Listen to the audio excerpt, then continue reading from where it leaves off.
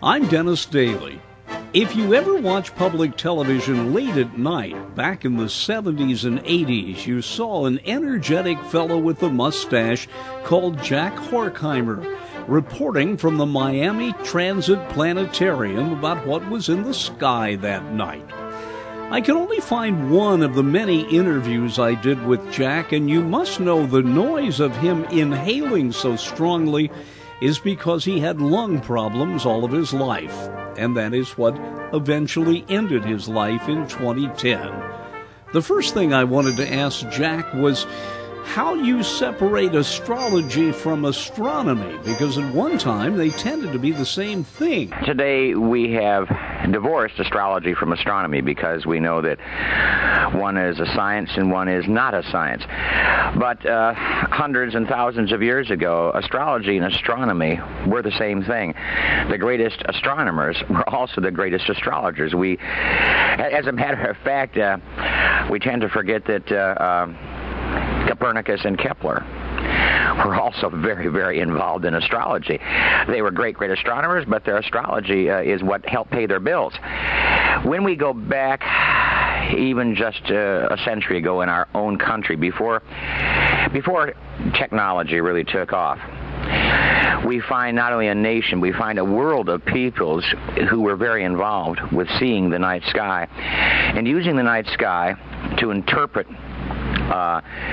their seasons, the way, in a very familiar way, the way we use the weather forecast every night to interpret the local and global weather. And so the stars were much more a part of people's lives just 100 years ago than they are today. And when you consider that the majority of the people on this planet never had electric lights, never had the kind of technology we live with today, they became very closely attuned to the visual appearance of the heavens, and that changing appearance of the heavens night from night and season to season. It really became an integral part of their life, as much a part of their life as the four seasons, because there are seasons in the heavens.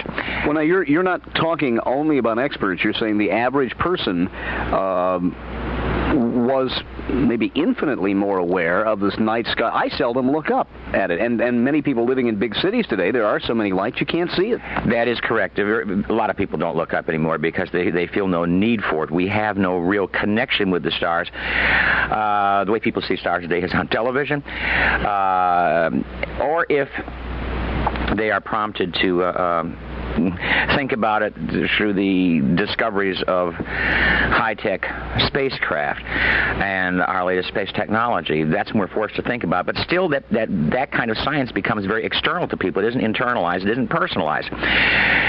We really have lost a great part of our heritage, an incredible part of our heritage. There's such a thing that I refer to as the celestial environment, which I think is as emotionally and important to the psyche as the terrestrial environment. Although I've been a Floridian for 26 years, and I now see the subtle changes of the seasons in South Florida, I was born and raised in Wisconsin, where I was finally attuned to the changing of the seasons, as people are. They become an integral part of your lifestyle. You dress, the whole economic system of the North is based upon the four seasons, the changing of clothes, the need for fuel, the different kinds of foods. This was much stronger before technology. And before the invention of electric lights, nature played a very important part at night in public activities. I remember my grandmother Foley up in Wisconsin when I was a kid. I remember she told stories about going on dates and going to dances and town meetings, and it took me years to realize, when I got very involved in the lore and the lure of the heavens, which is really what I love, as much as the science. I found it fascinating. I remembered her stories about how when they would go out for dances in the spring or summertime, they would go by horse and buggy, of course. But we completely forget what it was like back then, because we haven't really got a personal association with this, unless you happen to have had a relative who tells you about this. And even then, it's a storytelling kind of a thing.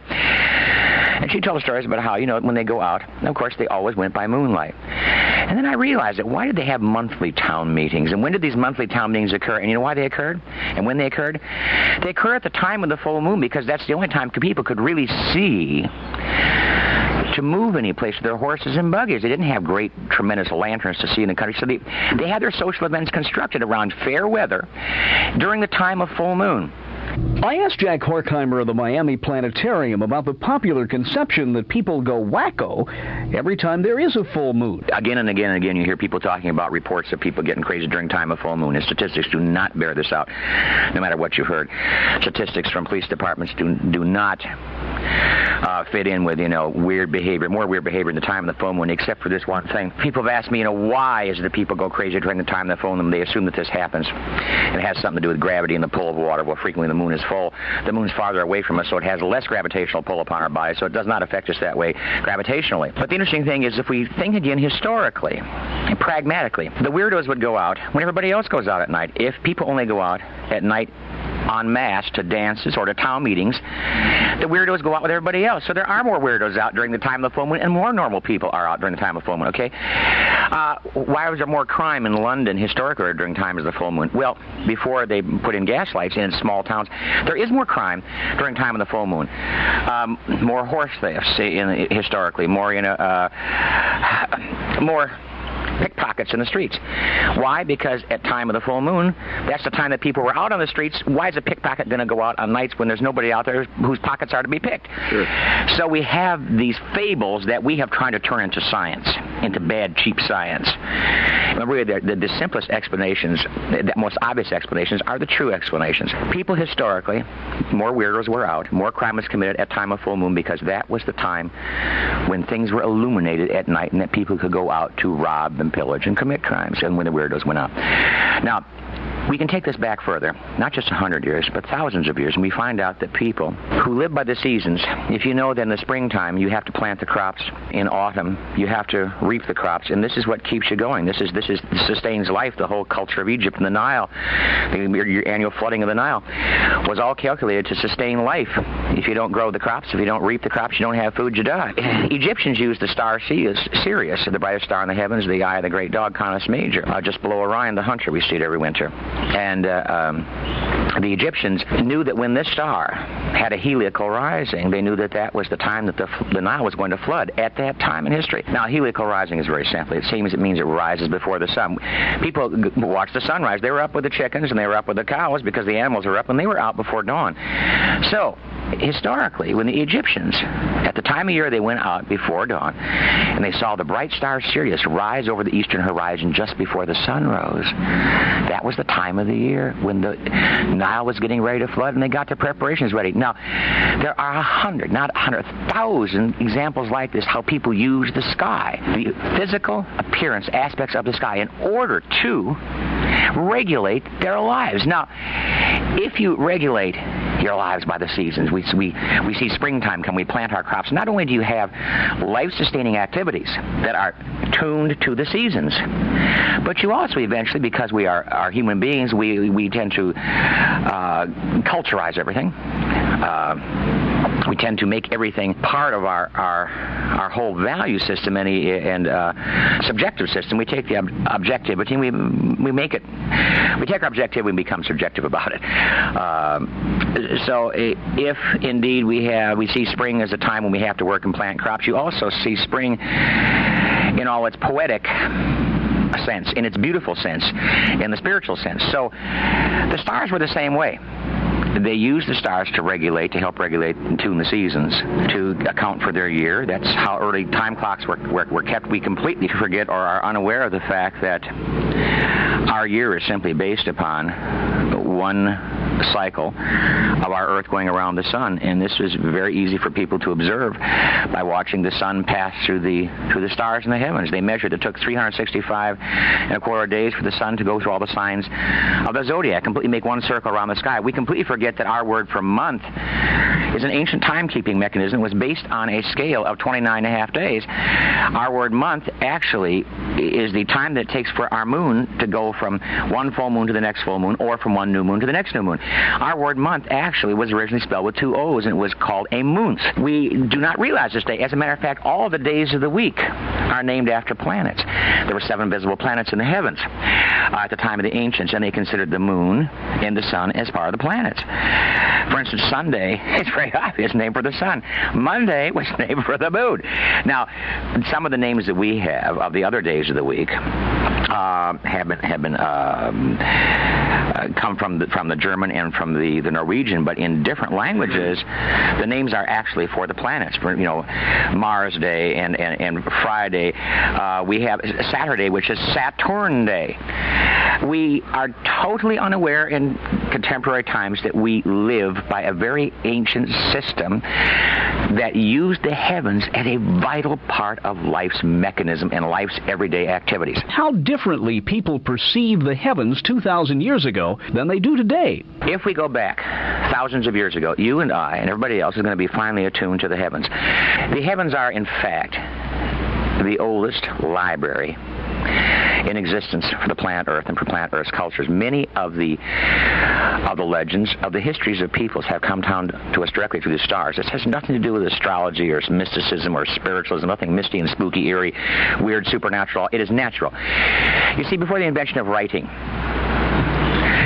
people are the same as we are. The same people who are illiterate today are exactly the same as we are, and people are the same thousands of years ago as we are today. Same feelings, same emotions, and they had the same desires to pass on their identities, to achieve some kind of immortality through verbal history, pass on their value systems, their history, pass these things on to their children.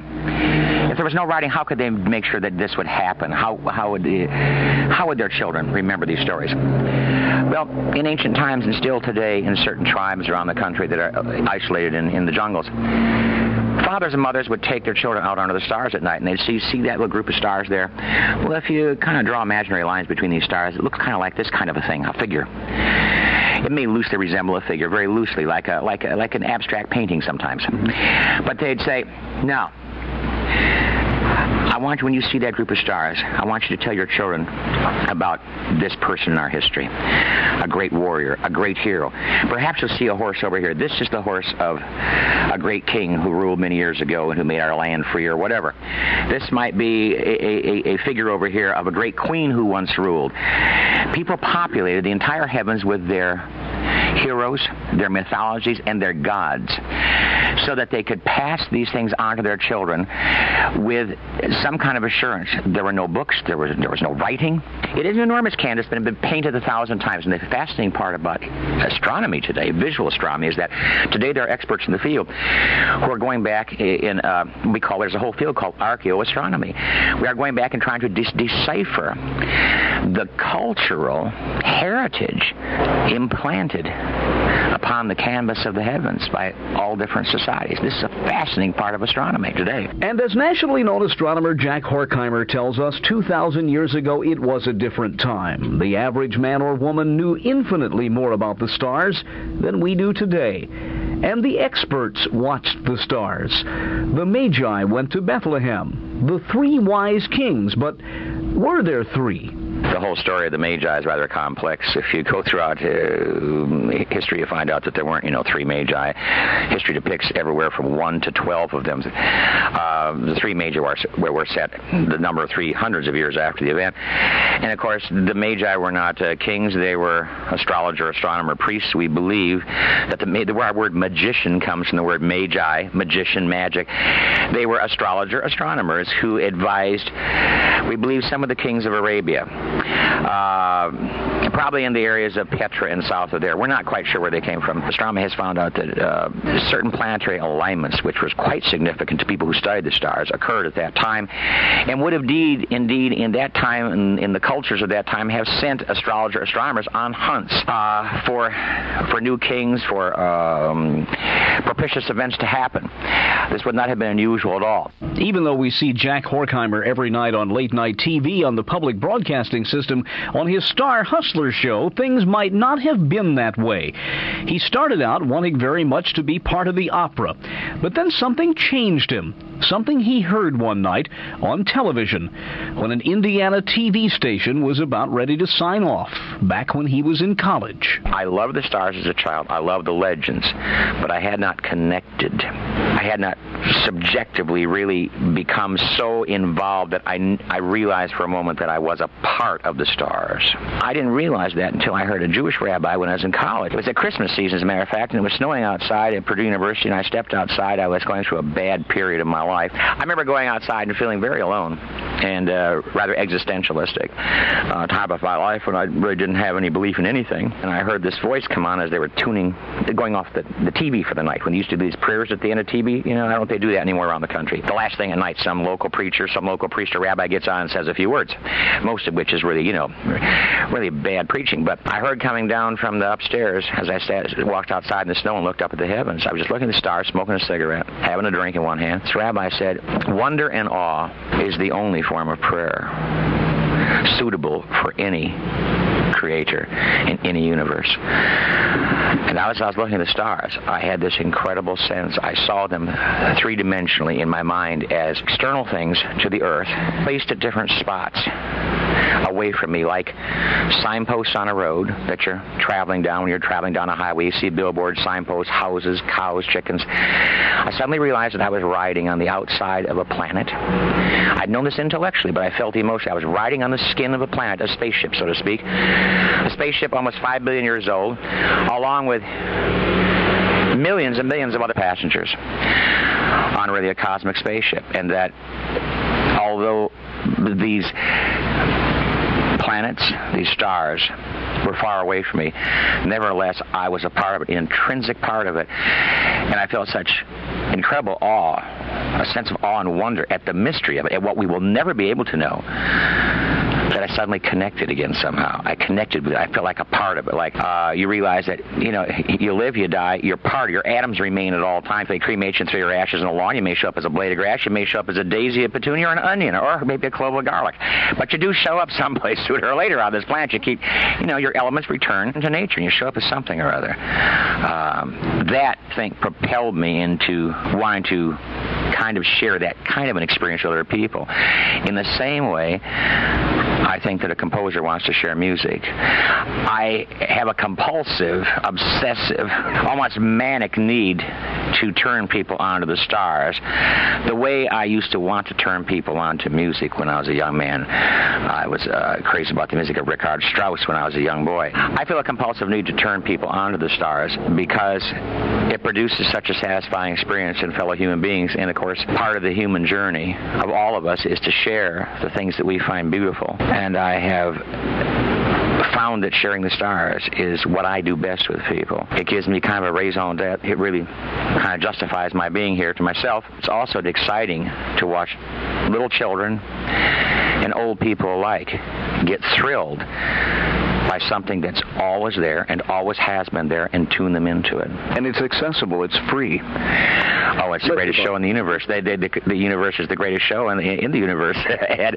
it is indeed free. You don't have to know science, and you don't have to know anything about astronomy. As a matter of fact, I spend a lot of my time demystifying astronomy, making it accessible, taking the language of the professionals and turning it into the language of the street. I refer myself as kind of a street astronomer. As my friends used to call me, as the Julia Child of the heavens.